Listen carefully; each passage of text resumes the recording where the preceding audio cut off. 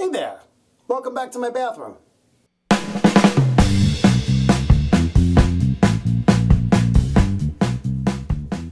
Hi everyone, I'm Rivera and this is On the Cheap Tip. Now if you haven't noticed, beards have been very trendy lately. And I'm not just talking about my stubbly short beard, I'm talking about the ZZ Top long ass beards. And if you're too young to know who ZZ Top is, Google that shit. Now, I just happen to know someone who does have one of these long beards, and I think it's cool and everything, but the only thing is that sometimes it can really smell bad. Really bad. I mean, it smells so bad, it's like a musty old man.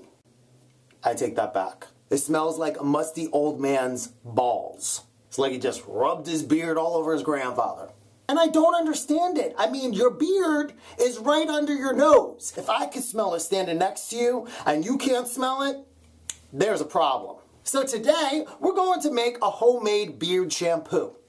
So let's get started. Now you might be thinking, why can't I just use regular hair shampoo? Well, the hair on your head is much different than the hair on your face. The hair on your face tends to be a little bit more bristly and coarse and tends to dry out and gets dirtier faster. So we want to make something that's going to moisturize and cleanse and clean the skin underneath so you can get rid of all that bacteria, nasty, gunky smell that you got going on over there.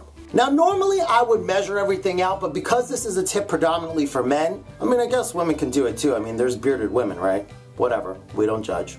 But men tend to be a little bit more, I don't know, lazy. You know who you are. So today I'm not going to measure anything, I'm just going to mix everything up in the palm of my hand, make it super simple. The palm you should be very used to using.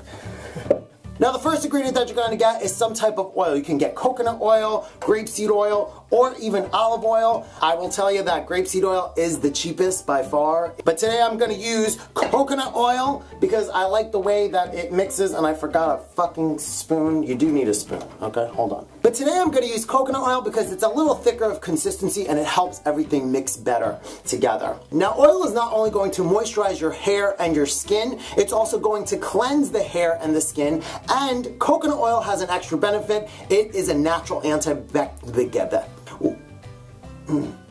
Why can't I say that? Because it acts as an antibacterial to kill all the nasty, smelly bacteria that's underneath that beard. That's what we want. And what you're going to do is take about a half a tablespoon and put it into the palm of your hand. Eek, it's hard. That's what you said. The next ingredient that you're going to get is baking soda. And baking soda is not going to only cleanse the hair and the skin underneath, it's also going to deodorize to get off the stank, that beard stank. So you're going to take about less than a half a teaspoon of baking soda and put it into your coconut oil. Now you could use this just like this. Wash your beard like you would normally do, rinse it off, and there you go. But it's not going to create any suds. So if you're the kind of person that needs some suds to feel like you're clean, now you can go take some of your hair shampoo and add it in. And I recommend actually using baby shampoo because it's milder for the face and the hair, and it doesn't have as many bad things in it. And if you want to keep it all natural, shit that just fell, you could also use like Dr. Bronner's Castle soap as well. You're going to add in about a half a teaspoon of shampoo to your mixture. Then you're just going to mix it up all together in your hands. You're going to wet your beard and then rub this sucker in. Now you really want to concentrate on getting down to the skin to make sure that you get all the gunk and stuff out of that beard to get rid of that nasty smell. And after you're done, you're going to take just a wet cloth and try to take as much of it off as you can, and then just rinse the rest off. And that's it. Pretty simple and easy. Left my beard moisturized. Now if you want to make a bigger batch, you could just double up all the ingredients and just store it on the shelf. It doesn't have to be refrigerated or anything. It won't go bad. Nothing like that. And that is my whole tip. I hope that you liked it. Make sure that you comment down below, like this video, and subscribe to my channel. And I'll see you all next Monday for another great tip. Bye.